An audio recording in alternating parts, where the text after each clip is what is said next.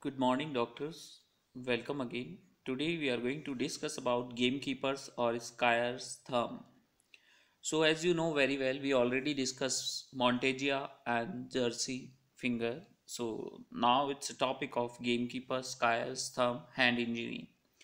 The injury of the ulnar collateral ligament, we can say the other name is gamekeeper's thumb. Here it's a torn of ulnar collateral ligament near the MCP joint. Okay. Mechanism: valgus stress on MCP joint, chronic gamekeepers. Okay, now mechanism: valgus stress on MCP joint, chronic gamekeepers, or acute in case of fall of sky poles. As you see in a picture, spectrum, stretch, rupture, associated fracture, or you see here in diagram. Now, presentation and exam: pain, bruising, edema to ulnar MCP joint, palpable point tenderness, tends to tear of proximal phalanx. Present or absent palpable lesion tear, instability, laxity of MCP joints on valgus stress compared to other side. Consider anesthesia, pain, weakness of pinch. Okay.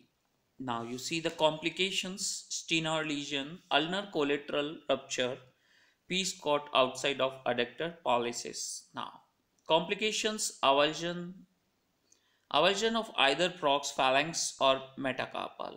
The treatment here is by immobilization of thumb spica versus surgery. Okay. In ER, in emergency, we need to apply ice or pain control, assess for laxity, thumb spica, or refer to a orthopedician. Immobilization versus surgical repair depends on incomplete tear versus rupture versus chronic strains. So guys, hope it's clear. And finally, 3 points in gamekeeper's thumb you have to be remembered surely: ulnar collateral ligament involvement, complications, avulsion, stenoid lesion, treatment, thumb spica versus orthopedics surgical repair. So guys, hope this topic is clear for you till here.